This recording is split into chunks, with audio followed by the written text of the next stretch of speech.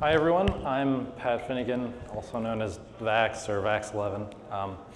I actually helped start the Vintage Computer Festival in Midwest 10, 12, or 15 years ago, something like that, down in West Lafayette, Indiana. Handed it off to the group that's running it now in Chicago. As my handle sort of suggests, I usually collect things like Vaxes, but I'm going to talk about something a little different, something a little more personal to me, actually, TeleVideo systems. So basically what I'm going to talk about in this talk is a little bit of homebrew and a little bit of repair systems. So what I've done for the course, mostly I've been collecting all of this over the course of the last year. Sort of been reinvigorated by last year's VCF Midwest. And sort of gotten back into looking for televideo systems. Why televideo? Televideo is sort of, there's me in front of a televideo system at my, let's see, I think that was 5th grade, sort of Invent America it was called at the time. So I have a little bit of personal involvement. That televideo portable computer was what I had growing up. My dad was an optometrist. His office had a distributed system. I'll talk about that a little bit later. But televideo systems there that I got involved with. Televideo stuff seems to be pretty cheap when you can find it.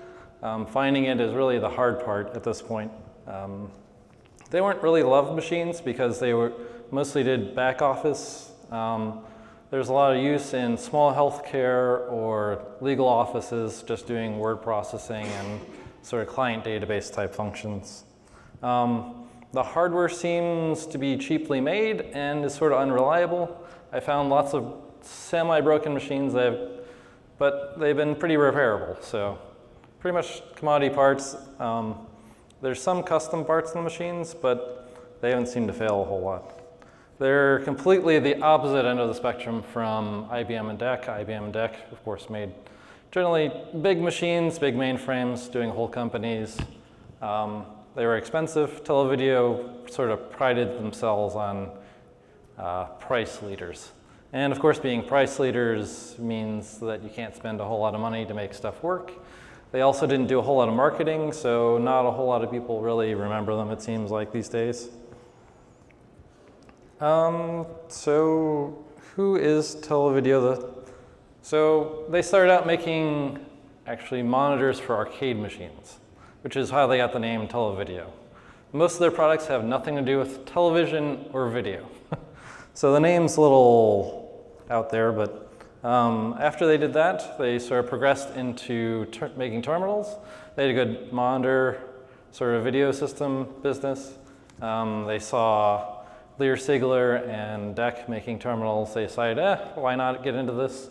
So they made terminals that were sort of clones of what DEC and Lear Sigler made. There's a TeleVideo 925. 950 looks pretty similar.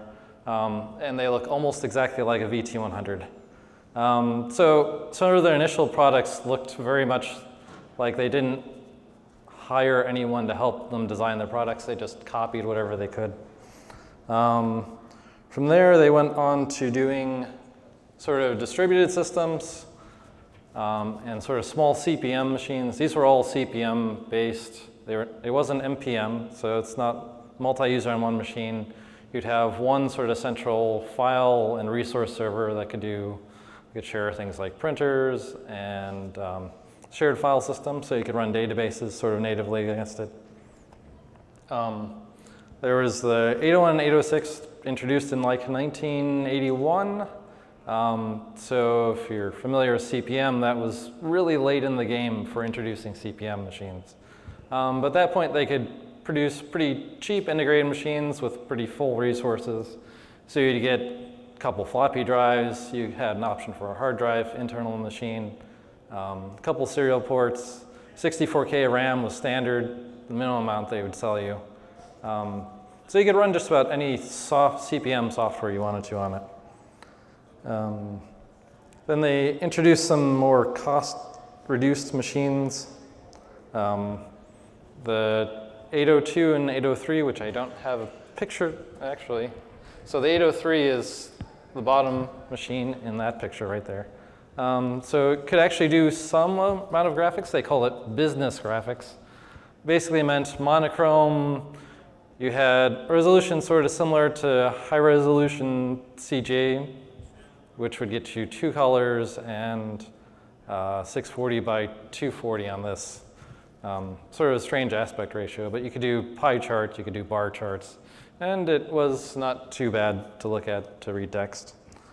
After that, they sort of moved into 16-bit machines, so they started out with 16-bit CPM machines. I was using an 8088, sort of a direct upgrade of the 802 and 803, running newer version CPM. There's some strangeness trying to get those to work with the older 8-bit CPM stuff. So they actually supported both of those in the same environment with the same server. So you had different binaries you had to run across both. Then they realized IBM was really winning the day. They moved into MS-DOS compatible machines. So the machine I had in the picture looked a whole lot like this machine, which is actually 8-bit. But this is a TPC-1. The machine I had was a TPC-2, which was the PC version of this. Externally, it looks exactly the same except the badge. This even has 10 function keys, an XT layout keyboard. You hit Control-Delete to reset it. It's a little strange for CPM, but they did a lot of sharing of components between machines too. So you'll see the same keyboard in between a few different types of machines. The terminals, like the 925 and the 802 desktop, actually use the same keyboard with a different badge on it. They moved on from that. They made some newer systems, Personal Mini. They ventured, and at that point, they sort of faltered. They couldn't really keep up with the price wars that were happening from all the Asian PC makers and all the discount PC makers at that point. They sort of went back into thin clients. What they made ended up being bought out by Boundless Technologies and then HP. So you can still, if you get an HP thin client, there's still a little bit of televideo in there. Now, over the past year, like I mentioned, I've been trying to refine televideo systems. First time I went looking, which was probably 10, 15 years ago, there was nothing on eBay. I was lucky to get a couple of machines that I got from, actually at the first Vintage Computer Festival that I ran. Some guy had a couple 801s in his basement, which he gave me. Let's see, I have a little bit of family tree here. 801 is this machine on the bottom left. 816 is the next machine I got from, if anyone remembers, Don Maslin, rest in peace. He gave me his old 816, so that was one of the distributed servers. Unfortunately, the tape drive was bad and the hard drive was crashed by the time I got it. So I didn't really have software for it. It also has some internal faults. It doesn't always like to turn on. Power supply capacitors are part of that problem, and just a few faults I haven't quite figured out yet. So I started collecting machines, and just watching eBay, I've actually found that there's been quite a bit more people trying to dump these machines lately. So I got a couple 803s. That guy at 802 is this guy up here. The TPC-1 that I showed you. Some MS-DOS compatible, so just look exactly like the 803, but they have a PC XT equivalent inside. 256K of RAM, an expansion card slot that they shoehorned in there, a couple floppy drives. And finally, just a couple weeks ago, I finally got my TPC-2 again. It's still not working and still not quite together, so I wasn't able to bring it, but I finally found the computer that my parents had thrown out 20 years ago in a slightly more working version. Oh, so the reason that I don't have any of these machines from my youth is they all failed. So the hardware was, as I mentioned, sort of cheap. They had a single PCB. They're sort of late to the game with CPM. You can sort of see the integration. This is the 803 that I have. The motherboard has a floppy controller, it has a video controller, it has all of the memory, it has spots for an extra 64K of RAM, which is bank switched, a bunch of serial ports. It has a spot you can plug a hard drive controller into, which is this guy here, and an optional RS-422 interface. So RS-422 was the basic interface that they used to do the distributed system. They ran SDLC, also called HDLC now, if anyone's familiar with that, using Zilog Z8530 chips. Actually, they're SiO2s, I guess, at that point. But so they used that to make a network. The network ran at about 800 kilobits per second, which was not too bad for 1981. Pretty quick network. The slow part, obviously, was the hard drive, the 10 to 40 meg hard drive in the server. So they did have a few options. The hard drive controller was optional, so that was an expensive option. The RS-422 controller in this was optional because you could actually get this, instead of that controller, you could get a multi-serial port controller. You could actually have an NPM system, which they produced for a short amount of time, but again, the machine looked almost exactly the same. Faults. There's been a few consistent faults that I've noticed. Floppy drives are always getting dirty, or they use the same sort of Shugart drives that everyone used at the time, including the PC and the Apple II. It seems like the latch on the front likes to break, likes to get dirty. The analog boards sort of start to die. The floppy data separator chip likes to die on these. I think it's bipolar instead of CMOS, and it overheats. The design, so this is sitting in a machine. This is actually vertical. There's no fans in this machine. They call it an innovative cooling tower design because they took out the fans they had in earlier machines, which actually means that over time, some of the chips overheat. So the floppy chip, the system RAM tended to overheat, the video RAM tended to overheat. And going back to the original machines, they seemed a little bit rushed out the door. The two 801s that I have actually have different sets of fly wiring on the motherboard. One works, one doesn't. I'm not sure either one worked originally. I've fixed some of the fly wiring to make it look like more like the 802 schematics that I could actually find. So a lot of the documentation I've been able to find. The 801 I haven't. I'm not sure it exists, just because it looks like the machine was sold for about 3 months before the 802 came out. The 802 with the built-in terminal. So the 801 was just a system you add a terminal to. It was cheaper to get the machine with the built-in terminal. So integration really saved them a lot of money. Hard drives.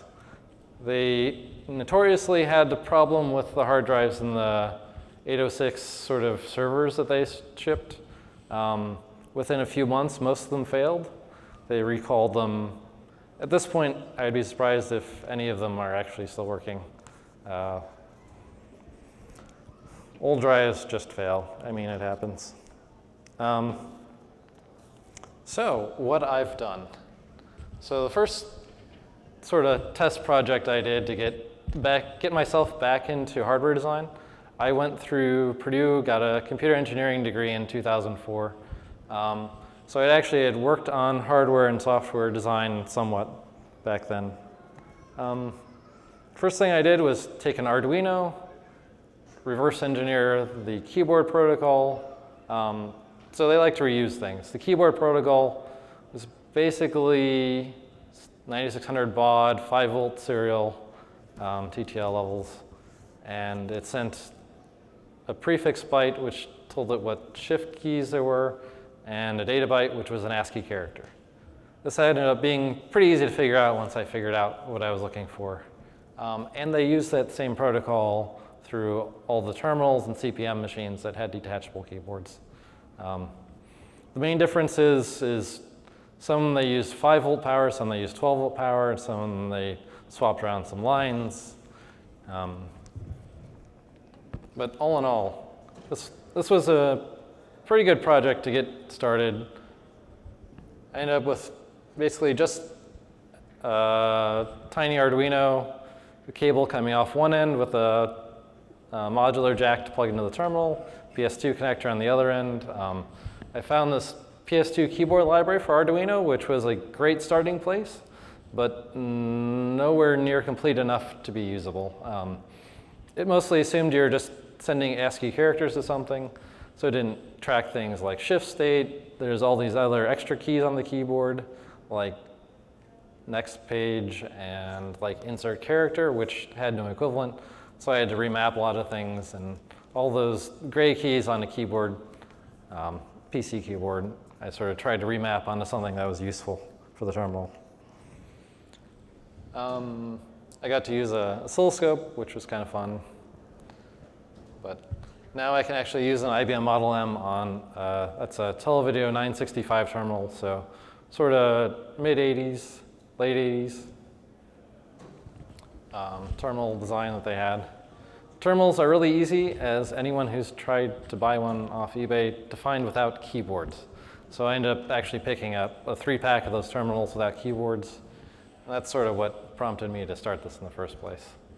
And I could use that same design with some minor adaptations pretty easily on any of the systems pretty much that I have.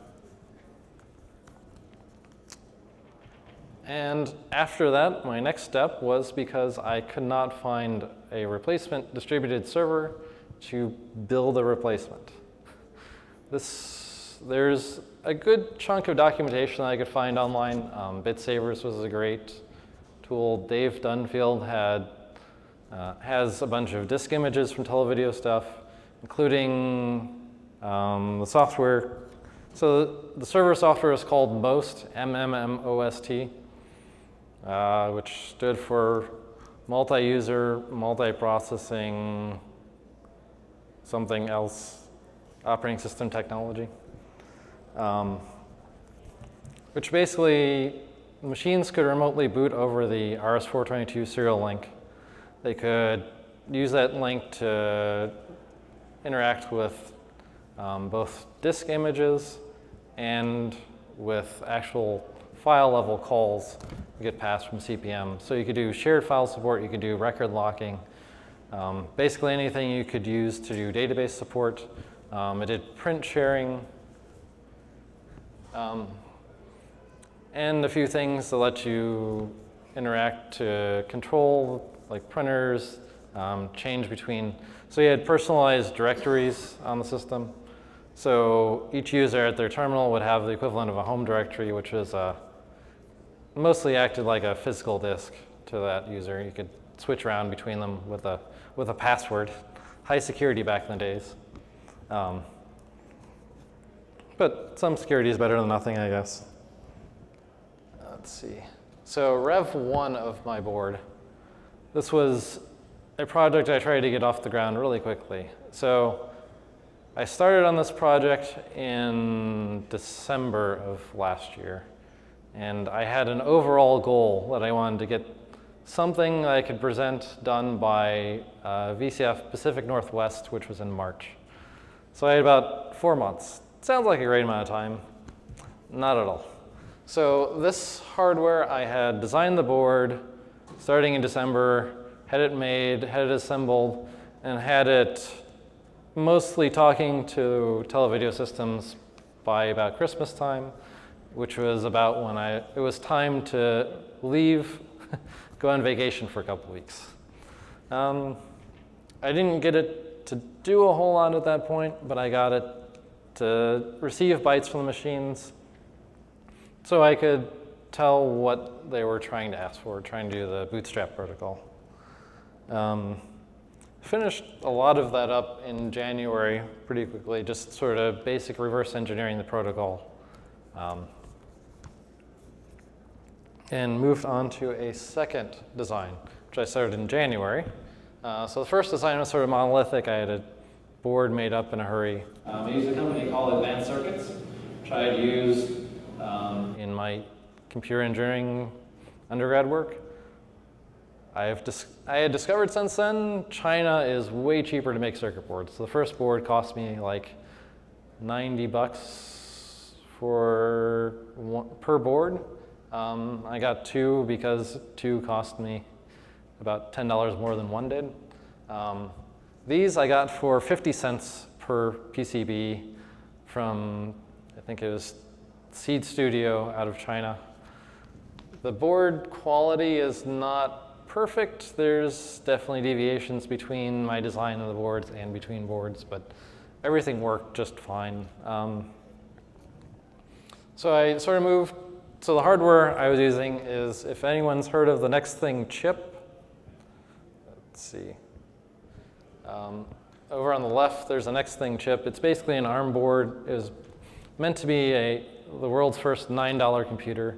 Had built-in flash storage, single core, Wi-Fi, Bluetooth, a bunch of GPIO. Sort of was what helped push all of these other people like Raspberry Pi to make the Zero that were cheaper versions. So I have a whole bunch of those for various reasons. The company went out of business. I ended up buying a good chunk of their stock from a guy in Hong Kong. So that's basically what I'm using. It runs Debian Linux, hosts the disk images, has enough RAM to do everything. It has Wi-Fi, so I can actually internet enable all of this, which ends up being sort of fun. The next board is sort of a buffer board that goes between the GPIO pins, converts them to 5-volt logic, and talks to these next three boards on the right, which I can actually get. So they use Z85C30s as the serial chip, which will talk RS-422, 800 kilobaud, a couple of drivers on there, so they use DA15 connectors, so you can get the number of pins that they needed. And theoretically, I could have up to 8 of those off of one board, but I really only do 2. I have a prepackaged sort of case version. If you stop by my booth, I can show you. So this is what I end up using to try to connect things together. The 801 required some repair, which I talked on earlier. So I ran into this interesting fault where occasionally when I tried to run a program in CP/M, the machine would reboot. I tracked this down to some incomplete address decoding and IO signal decoding on the board. So if there's an IO port switch between banks of memory between the ROM and the RAM, and it only really checks a few of the signals. So if you're doing a read and on the right part of the signal there's, let's see, if there's an interrupt request and it has on the bus the value 6, which can happen depending on interrupt vector, just the way interrupts work on the Z80, it would reboot. So occasionally it would load the code, it would change itself back to the ROM memory, it would run whatever and end up back rebooting. Eventually I found that you need also decode not just the IO request, but IO request and write at the same time, which got you which actually is done on the 802 systems, which is on the schematics that I had, which were pretty close to the 801 schematic board. But a little bit of flywire and some cutting of traces to fix that. Once I got that a little bit more working, I was able to do some more troubleshooting. So at that point, I could actually boot CPM on the machines. Booting on the machines works basically the ROM of the machine sends a boot request out the serial port. Server responds with one record. So records in this are 128 bytes, same size as CPM disk record, sort of convenient size. It sends a program that is the bootstrap that loads the rest of the OS, which is pretty similar how do you bootstrap just about anything. So not overly complicated. Let's see. So I ended up using the 803 I have to do more of the work too. The hardware design that was probably 2 or 3 years after they released the 801, they had really solidified not screwing up the hardware design, except for the overheating problems, which were sort of long-term reliability. But the design was pretty solid at that point. And that's what I ended up using to do most of my development work on. The system's a lot more, it has extra serial ports, so I can actually hook like a printer up to it and have the 422 interface. So one of the things that I needed to do with my 803 is not all of them came with the 422 serial card that I showed you way back when. I ended up finding schematics and design, and I re-implemented it on a new board using the same old parts, which is just a Z80 SIO chip, buffers. I added an RS-232 serial port to that using a 10-pin header that's compatible with PC serial ports, and an as yet to be completed SD card interface. I discovered on the option connector there's actually extra address lines, so I used some of those, routed them to an Arduino, and the goal with that is to eventually have a SD interface that I can write a driver for CPM to do that.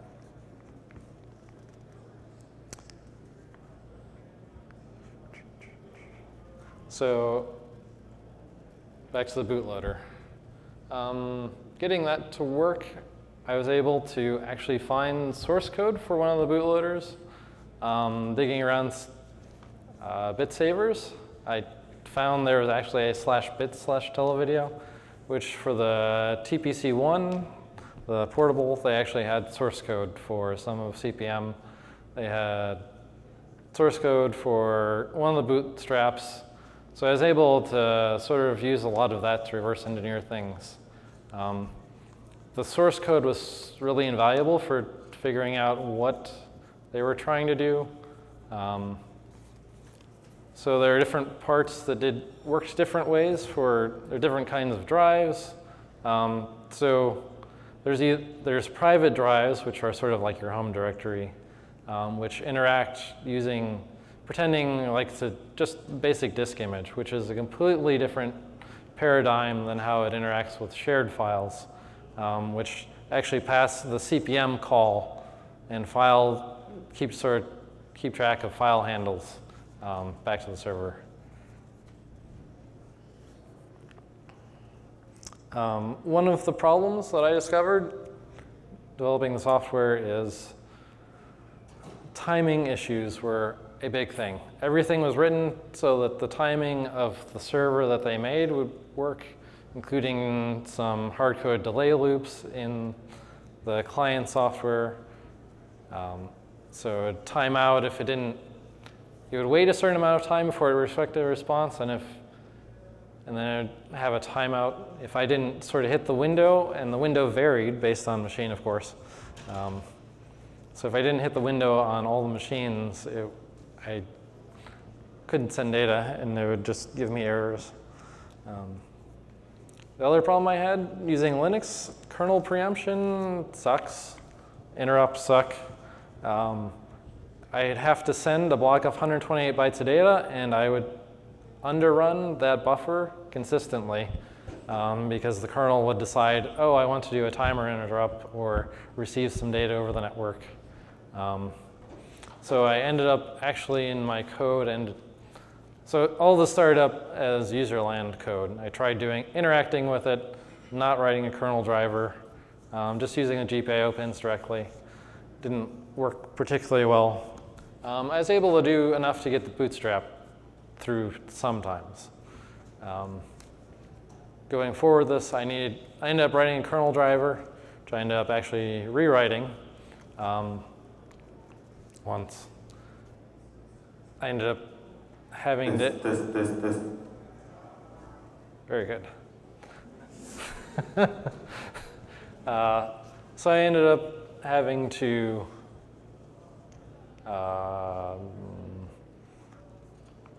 add some delays. I had to put actual sleeps in the kernel driver. Be careful doing that. Tried to make sure that I had timeouts which were reasonable so that it wouldn't get stuck in the driver. Disable preemption and interrupts. It's a whole lot of fun. So it actually has to send that block of 128 bytes to 800 kilobaud. Once I got that going, I started writing the replacement server. So I decided to call this almost, sort of as an homage to most, but it's not quite there, it's almost there. And at least one person's laughing, so that's good. So I tried to make that very modular. I start out with so the basic routines. First thing I needed was be able to send a bootstrap out, send the OS out, got those done. And then private drives were really easy to do. It's just an image. I just receive a request for some chunk of the file or to write a chunk of the file, take care of that. Then moved on from there to the shared file support. There's a few interesting catches with that. I didn't discover right away until I tried using a few different programs that there was a limit to the number of file handles that the client would keep track of, which was like 10 or 12. Once you got past that number, it would start sending 0 as the file handle, which the server had to figure out, oh, that's not the wrong file that you're trying to talk to. You just ran out of file handles, and I should still work. So I was returning an error, like that the file name doesn't match what you're telling me you want to talk to.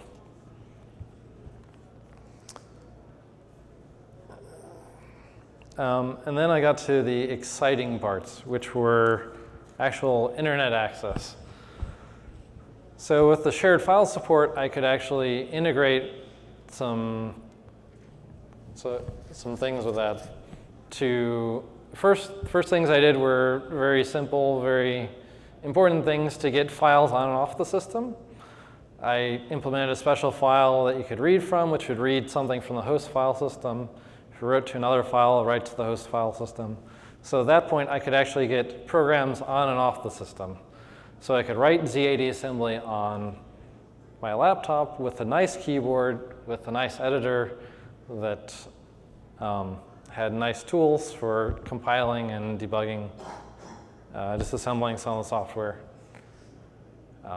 From there, I moved on to something that would start to integrate with, if you've heard of libcurl, it's a library that lets you basically do any HTTP or other sort of request. There's FTP, there's SFTP. So pull and get requests to internet sites. Started with just something that pull down an HTTP URL, display the text. Realized I need to do end-of-line conversions, of course. Figured out pagination was a very good thing to add. So I added pagination, end-of-line, so I just wouldn't get 1,000 characters that I couldn't interrupt going to the system console. And then from that, I went on to some tests of trying to work with the image system. So the 803 and TPC1 have some ability to do the graphics, which I talked about, which are all in a separate bank of memory. And for the most part, you can talk to, the OS resides in both banks of memory at the top of memory. And there's also another couple, 1 or 2 kilobytes of memory that I could fit a subroutine into. So I had to, and every time I used the OS, to make it more difficult, it would make sure I was back in bank 0 getting the data. So I couldn't just switch to the graphics bank, say, hey, give me some data and write it to the video memory. Actually, I had to write it to system memory, copy it from using the program into video memory. The program started up. I had to use relocatable code so that I could take that subroutine that interacted with graphics, copy it into high memory so it wouldn't get swapped out. The program basically ended up being read memory, read the data from the serial line, receive the file, a chunk at a time, so 128 bytes. It's the only size I could read. I had to figure out how to make that work with the video. Copy that chunk into higher memory with subroutine, use a subroutine to copy it into video memory after switching banks, jump back, and repeat. To make all this harder, I hear this is sort of like maybe Hercules mode. It used a 4-way interlacing. So the video memory was set up so in 4 banks, the first bank had lines 0, 4, 8, 12. The next bank had 1, 5, etc. So I also had to I had to completely figure out how to reverse engineer how to, with no documentation, how to lay out the images in memory. And if you want an example of that, I have an example running at my booth all the way at the back of room D on the end next to the big Nortel Meridian 1 phone switch.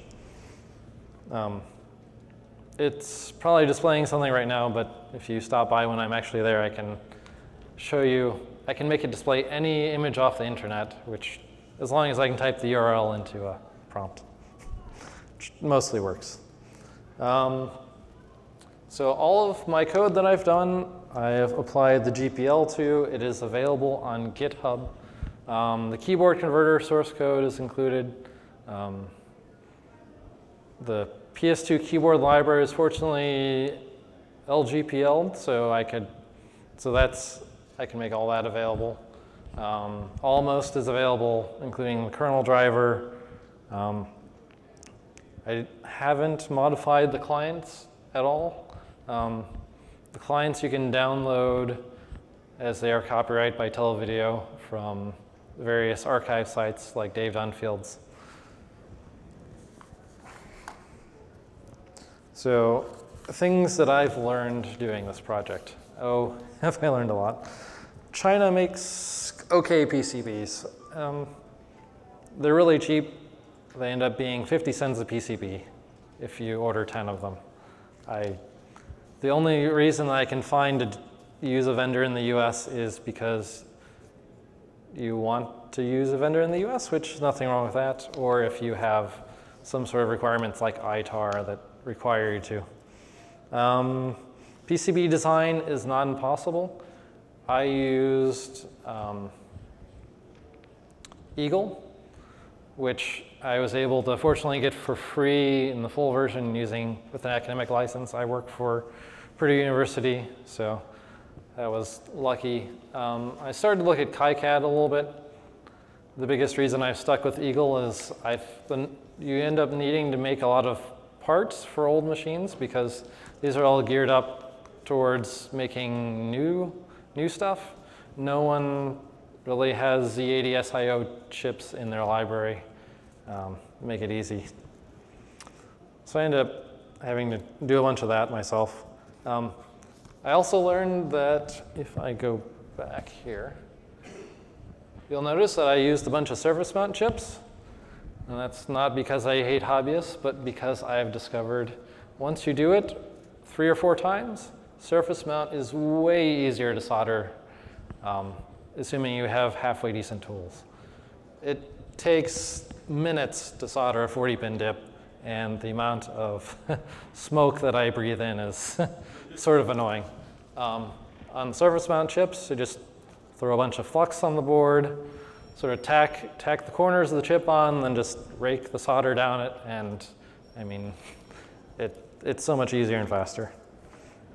I'd love to see hobbyists do more surface mount. Disassembling Z80 code wasn't as bad as I thought it was going to be. A good chunk of this, and I did have to disassemble some amount of bootloaders, system ROMs just to figure out what was going on. And it wasn't too bad. I started out as a complete novice a year ago. It's been challenging to write with a limited number of registers and no multiply and divide. I've got to learn how to shift things around to sort of do fixed multiplication in code. Tools Z80 DSM, DASM, and Z80 ASM on Linux, or I'm sure they're available on other systems, are open source. Great tools. They have some bugs, but once you figure them out, it's pretty easy to work around. The old code was full of race conditions. There are all sorts of points where if I didn't meet the timing requirements, if I was too fast or too slow responding, nothing worked. I did find out when I started, if I slowed down the baud rate by one step, which ended up being 666 kilobaud, perfect number, of course, things worked with my user mode code. It was just slow enough I could occasionally avoid the kernel jumping on me. But anything slower than that and everything. And the system would just time out waiting for the message to come across. For some reason, the Z85C30, the CMOS version, works, and the Z8530, the NMOS original version, would give me transmit buffer errors. I never quite worked that one out, but I ended up deciding just to spend a couple extra bucks per chip. Chips are pretty cheaply available, actually even new. Most of the Z80 chips, thanks to everyone who used them in embedded systems, are still pretty widely available.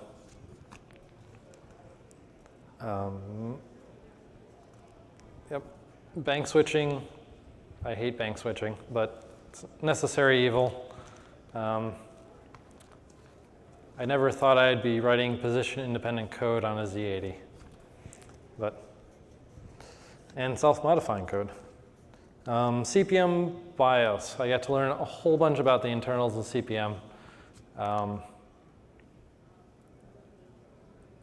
I had never programmed on CPM before. I had used DOS back when I was growing up.